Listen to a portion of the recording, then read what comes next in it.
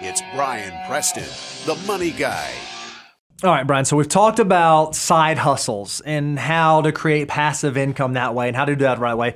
We've talked about real estate. Now let's talk about our favorite. And we think this is probably the simplest, but maybe not necessarily the easiest way to do that. And that's creating passive income through your portfolio, through investing in liquid marketable securities. And we have an example of someone who's kind of figured this out, and it looks like he figured it out at a pretty young age. This is the easiest way for anybody to start earning passive income. It's actually the first method that I ever used, and of course, I'm talking about dividend investing. I started my portfolio 24 weeks ago, and we're currently sitting at $4,326.50. I'm still holding 10 different positions, and an annual income, we're earning just over $118. By no means is that a crazy amount of money, but I also didn't do anything for it, and it's starting to build up. And that's honestly the best part of this portfolio. Even when the market's dipping like crazy, my dividend income isn't slowing down at all. If anything, my dividend yields are growing, and so is my passive income. So that was a great video, right? Because he figured out that there is a way that he can put his money to work and it can create passive income for him, really without him having to do a whole lot of anything. Yeah, what I thought, and he didn't say it, but I just could see it on the visual of his video, is that the top things that Noah had on there was he had a Vanguard S&P 500. He had a Charles Schwab where he had like a dividend-focused large cap investment. I like how easy, and there's not been a better time to be alive to be an investor because you can get access to index funds. You can get access to these things that focus on dividends for practically nothing. And it wasn't always that way. I think we take it for granted now that you have not only educational opportunities with like the Money Guy Show, creating the knowledge to do stuff, but now you can actually implement with limited friction. I mean, when I was starting to invest in the 90s, you had to go through a registered rep or a broker. They charged you a front-end commission. Nobody was really doing index funds at all. And there was a lot of cost. And it just doesn't have to be that way anymore. Yeah, I think what's interesting is he was talking specifically about dividend investing. Well, we know that when it comes to investment return, there are two components. There are the income component, which is dividends, and then there's the appreciation component, how things change in value. Well, the way that he was doing dividend investing is he was going out and buying these specific type of things that have dividends, or going out and buying specific companies. But you just hit on something so right, Brian, that it's pretty easy. If you're thinking about total return and you're trying to figure out how to make your money make money over the long term, if you don't want to try to be active, if you don't want to try to go out and pick those funds or those securities, index funds are out there and available. And what's great is it almost seems like the deck is stacked in their favor. If you look at the study recently from Spiva, over the last 10 years, 86% of domestic equity active managers underperform their comparative index. That means rather than go out and try to pick the ones that can do the best, just buy the index and you're almost assured to set you up for success. A lot of A's in that. Well, I think it's interesting that I look at my own life and how we're creating success, not only for our clients, but also for ourselves, Bo.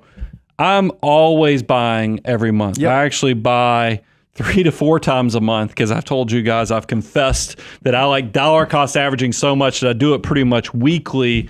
That's happening no matter what's going on in the world. Now, look, we love real estate investing, but I'm waiting for the right deal to come my way. I'm always looking, so I can't count on that. That's not consistent in the fact because I have to have the perfect deal where the numbers work. You and I, anytime a property comes available in downtown Franklin, we run the numbers. Through our network of knowing some of the other owners, we all talk, and you and I run the numbers, and it just doesn't happen that often that things line up where the purchase price matches what you can do cash flow and so forth. But here's the great thing about index investing. It doesn't matter what's going on. Markets can be good. I'm always going to be buying. Markets can be down. Right now, we've got about a 14, 15% coupon on the economy right now. I'm always going to be buying. That's the part that I like. And look, even if you want to dabble in the real estate, that's where we get to come back and marry the two steps that I was just talking about. You can still do the REITs. You can still do the real estate index funds. There's all kind of opportunities to let your money do the heavy lifting for you. And what I think is so great is you've heard us use this example all the time. We know that for a 20-year-old, $1 can turn into $88 by the time that you get to 65. But let's not just talk about a marginal decision, a single $1.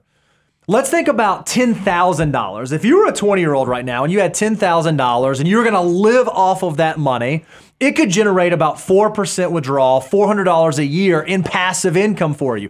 Probably not going to change your life, but if you can take that $10,000 and you can put it to work for you, that single $10,000 investment has the opportunity by the time you get to retirement to turn into almost $900,000. Well, now if you apply a 4% withdrawal rate to that, that can generate over $35,000 of passive income. This is how you go about creating passive income that can literally make money for you while you sleep and have checks show up in the mailbox. By the way, a lot of you're seeing this, and it hit me while you're going through this, Bo. My oldest daughter is 19 years old. And I think it's so interesting because we just had a conversation because we were getting her taxes all wrapped up. And she realized she's been working, and we've had a dollar for dollar match program in the Preston household, meaning that whatever she puts in her custodial Roth IRA, it used to be a custodial, now it's full Roth IRA. I did a dollar for dollar match. And what I find interesting is that her Roth IRA now has over $11,000 in it. That's all. It's, by the way, it didn't start overnight that way. Yep. She started saving and investing at age 15, and it has turned into $11,000. Probably about 25% of that is actually growth from the portfolio, even with the current volatility. And it warms my heart to think about her, who's 19 years old. So her situation's even a little better than this. But there's a chance that she's close to a millionaire just in her Roth, tax-free Roth IRA. Now, look, I know all the trolls are climbing out of the bridges right now and saying inflation will have an impact on that.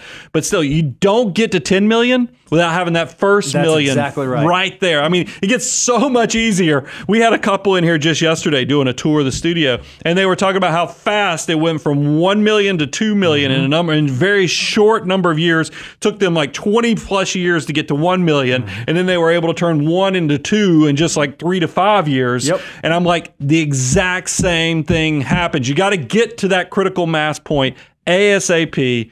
This is the easiest thing for anybody, even if you're going to be a real estate investor, even if you're going to start your own venture through a side hustle, no matter what you do, I don't care if it's $50 a month, start doing some passive investing into index funds so your money one day can work harder than you can with your back, your brains, and your hands. I love it, Brian, because earlier we talked about side hustles, right? And it's hard to figure out what's the right side hustle to do and how to know this one's going to stick and how to know it's going to make money.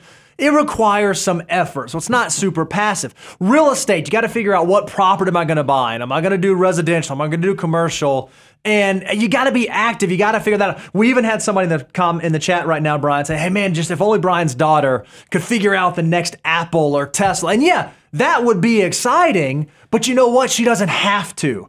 Because you can invest passively in low-cost index funds, the deck is already stacked in your favor. So if you want to start building passive income, if you want to think about ways to approach passive income, know the reason why, know why you're trying to get there, understand what that passive income can do for you, and make sure that whichever avenue you go down, you're doing it the right way.